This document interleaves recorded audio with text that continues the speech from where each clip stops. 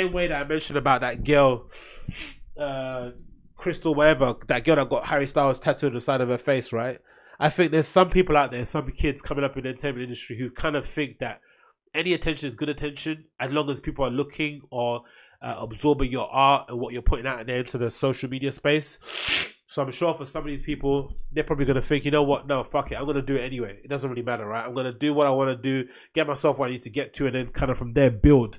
I would say no. I would say it's probably not worth it. I'd say you shouldn't do something like that. But again, what do I know? I think in the long run, concentrating on your actual artistry is maybe the best way to go about things. But I'm sure there's probably a lot of kids out there who are probably looking at the 6ix9ine situation and think, you know what, if I could do maybe 10% less of the madness that he done, in terms of involving myself with street gangs, all that malarkey, and still garner the same amount of attention by trolling, I think kids would do it in a heartbeat. We've seen a few people kind of copy the same sort of model coming up now. We're going to name no names, but I think in an era where people are kind of like, you know, keep communicating this lie that there's too much media out there, it's hard to cut through, I think people are going to use any kind of tactics they can to kind of break through and to kind of cut through the noise.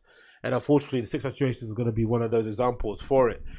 One of the saddest situations that come out of it, effectively, is the case of the baby mother. Right, she's been caught up in this whole story, this whole shitstorm from the moment that of course 6ix9ine and this baby mother weren't actually together romantically, but she had to be publicly embarrassed, quote unquote, by 6ix9ine, him kind of parading around his new girlfriends or new female company here and there on social media. Then she kind of got dragged through the mud for being accused of, maybe sleeping with one of 6ix9ine's best friends in terms of Shotty, who was also his ex-manager. And now, through the whole idea of maybe 6ix9ine is snitching, we're not sure if it is true. Allegedly he is. But if that is the case, then now she's going to be put under the microscope again because, effectively her family is coming under, is in danger because 6ix9ine is now cooperating with the feds. And that's that's a part of the story, similar to the, public shaming you see online. That's part of the story that no one really talks about.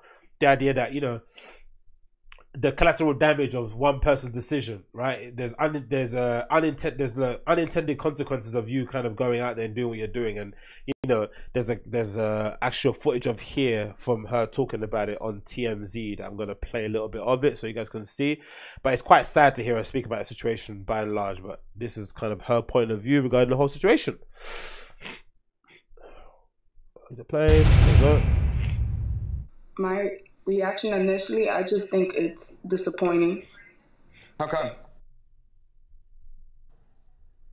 come? Cause I expected way more out of the situation.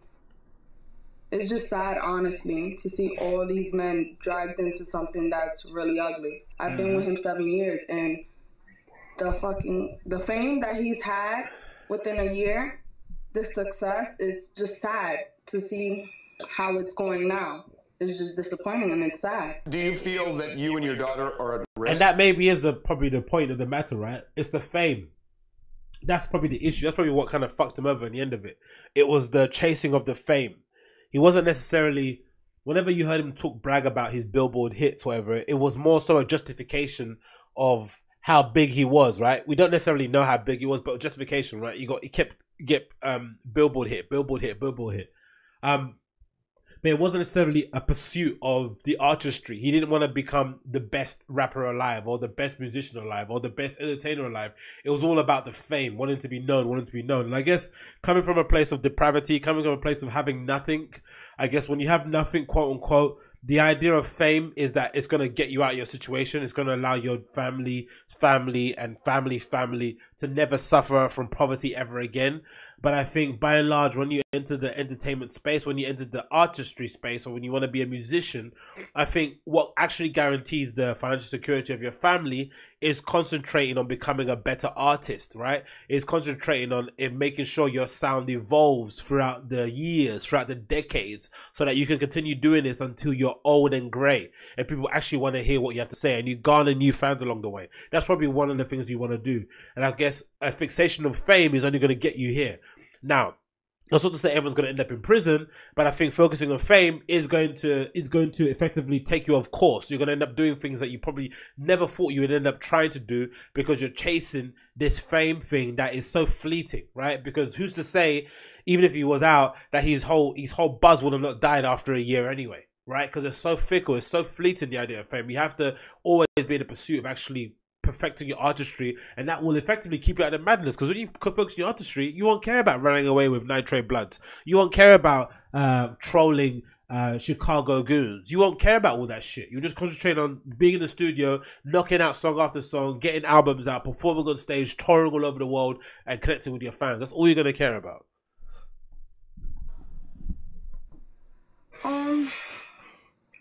In a sense, yeah, absolutely. He left.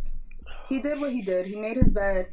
Now he has to lie in it. But he didn't think of how it's going to affect others. He's only thinking about himself in the situation. So, I mean, I'm left to pick up the pieces of whatever mess he's made, which is and has always been a thing. That's the saddest part for her, isn't it? And his family in general. You heard that a lot. You've heard that even with the El Chapo case, right?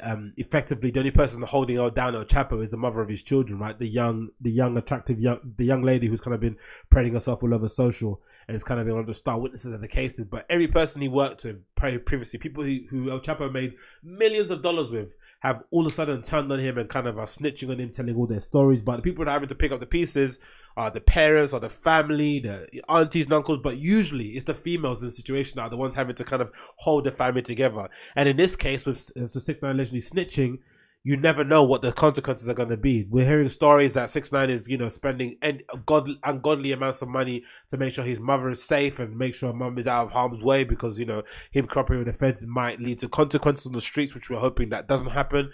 But it's a common thing I'm hearing in terms, even in the high up drug circles, right? That people just get into this life. They know exactly what the rewards are. They know exactly what the consequences are.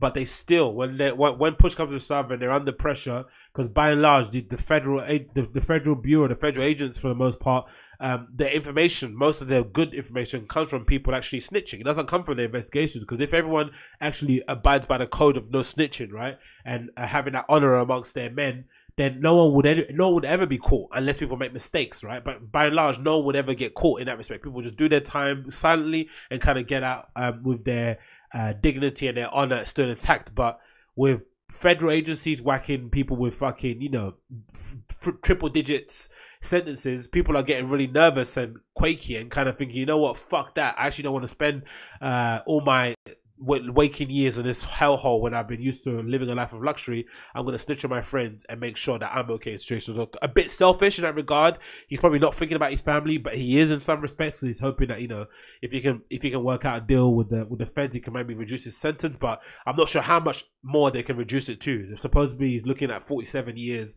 I'm not sure him cooperating is going to bring it down to less than double digits. It's still going to be a long time to be in prison, and I don't think he has the same amount of rapport or goodwill that someone like a Bobby Shmurda would do, where people will be waiting for him to come out. I'm not sure it'll be the same thing with 6ix9ine, but that's neither here or there.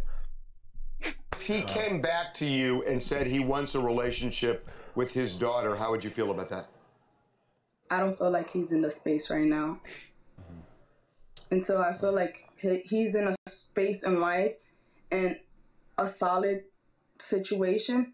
I can't feel comfortable allowing him to bring whatever he has with him into my daughter's life.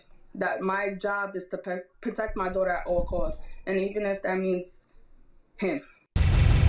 And essentially, that's where we left that, right? Like, that's the saddest part, right? She's still leaving the door open for 6ix9ine to come into her daughter's life, of course, because he's the father of her child. But, that's the consequences of this kind of lifestyle that people don't talk more about, right? There's a little daughter involved in this. There's a baby mother involved in this that's been accustomed to a certain, to a certain quality of life that I don't know where that income is going to come from now. There's a family that's reliant on him. I think Joe Budden mentions it, right?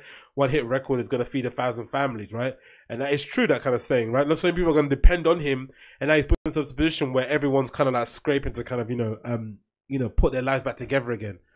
which is kind of sad by and large. Sad way to end it. I'm hoping it's going to be a lesson learned for the kids coming up, but I assume not, because I think some kids will think it's worth it. Some kids will think that they can kind of do it and not end up in trouble like 6ix9ine did. Some people, like, everyone's got that kind of idea, like, nah, when I come in, I'm going to do it better. I'm gonna figure it out. But I think by and large, when you mess with the streets, there's only one way it can really end: death or jail for the most part. And unfortunately for 6ix9ine, it's going to be jail. So that's that.